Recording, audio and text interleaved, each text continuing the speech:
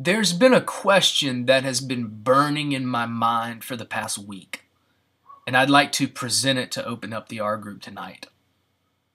When it snows, why do people buy milk and bread? Is there some recipe out there for a milk sandwich that I'm not aware of that makes people flock to the store? I don't know what milk you buy, but the milk I buy has to be put into the refrigerator to keep from spoiling. And nothing makes more sense to buy before a storm when the electricity could go out than things that will spoil if there's no electricity. Why do we do that? It's questions like that that keep me up at night. And I know they do as well. You can talk amongst yourselves after our group tonight to try to figure that out. What's up? Good to see you guys. Glad you survived the Snowmageddon, the snowpocalypse, the winter excitement, the first snow of 2013. It was a little bit anticlimactic for me. A little icy at my house. Couldn't even build a snowman, and Leah and I were devastated. So, hoping for a big one in the next few weeks where we can have some fun and sled and hurt ourselves. A couple of things that I want to let you know of before we get started tonight. As you heard Pastor Paul talk about last week and this week, and we're going to continue to talk about it, we're excited about the trips that we have planned to Cuba this year. We are excited, and we want you to go. You've seen the videos, you've heard the stories, you've seen the pictures. The people are wonderful over there. The landscape, I mean, it's beautiful over there. The coffee is the bomb. If you've never had it, you need to.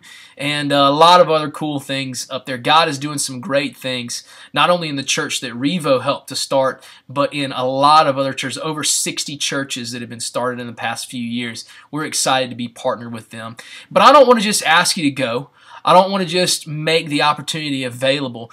As a church, we want to help eliminate as many excuses that you may have as to not to go. And one of the reasons that a lot of people may not be able to go is finances. And so what we've tried to do is we've actually wanted to put our money where our mouth is as a leadership team. And we've set aside some money out of our budget that will help provide scholarships for people to go to Cuba. So if money is a thing for you, I want you to talk to Pastor Paul, get in touch with us, and we'll let you know some ways that not only you can raise some money, but the ways that we can help partner with you and provide scholarships to help eliminate those excuses for not going. So we want you to go, and we believe in what God is doing. We believe in not just going to church, but going out and being the church, not just in this city, but to the ends of the earth, like Jesus said in the book of Acts. So we're excited about that. Sign-ups will be at the Connections desk after every 11 o'clock and 6 p.m. service at Revo until the spots fill up. So let us know. Another thing, the 27th Sunday is our first all-in of 2013. You don't want to miss that. Seriously. Who wants to miss that? Nobody. Sign up for that online. If you know of somebody that even is slightly interested, that has some questions about Revo, that knows how to spell Revo, like invite them. They'll have the opportunity to get their questions answered, and there's no obligation. You don't have to join there. We're not going to make you join. We're not going to chastise you if you don't join. It's just time for information, to get questions answered, to help people move forward in their relationship with Jesus. I mean, we really have set up our membership criteria at our church based on helping people become more like Jesus and moving forward in their relationship with Him. So sign up for that. We'd love to see you. Free lunch and childcare is provided. Now, let's talk about this text that Pastor Wes brought the thunder on Sunday. I hope you got it. If you weren't able to be there and you haven't heard it yet, remember that all of the sermons are posted online at discoverrevo.com and on iTunes by Sunday night. So if you miss a message, or maybe you heard it and you'd like to share it with somebody else, you can post that on your Facebook page, email a link to people, tweet about it, the whole deal, and listen to it before you come to your R group if you missed it on Sunday, so you can participate with us tonight. But he had a tough text when Jesus said to cut off your hand if it causes you to sin. Is he being serious? Like, he knows we're all sinners, right? And he knows that that we all have two hands and all his disciples had two hands. Here was the point that Jesus was trying to drive home. Not just on a physical level, but in a spiritual level. Like if there's something in your life that is separating you from God, the sin, the unconfessed, unrepented sin in our lives, Jesus says, man, you got to cut that out. You've got to take proactive steps in your life to get whatever it is that's in your life that's keeping you from having a real close, intimate relationship with God.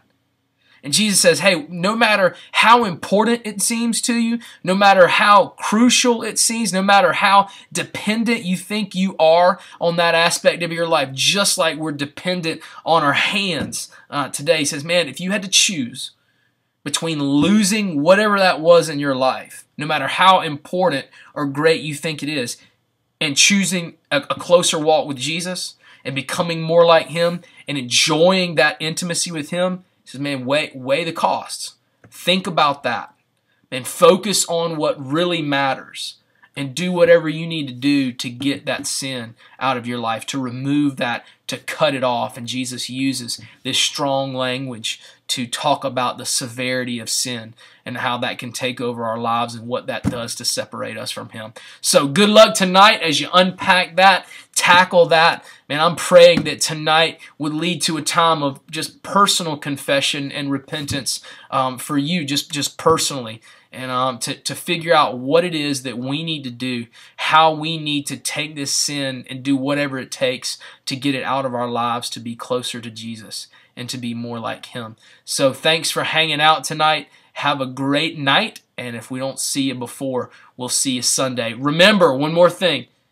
Anything that happens tonight, man, something from the message, something that your R group leader says, put it on Twitter. Hashtag it Tough Sayings. Even if it's just snapping a picture of your R group saying, hey, I love these people, or having a good time, or whatever. Hey, we want to promote that. We want to invite people to it. And we want to be able to learn from you. If your R group leader says something awesome, which they do every week, I mean, let's be honest, then quote them on that. Hashtag it Tough Sayings. And we'd love to know what God is teaching you and how you're moving forward in your group. Have a good night. We'll see you Sunday.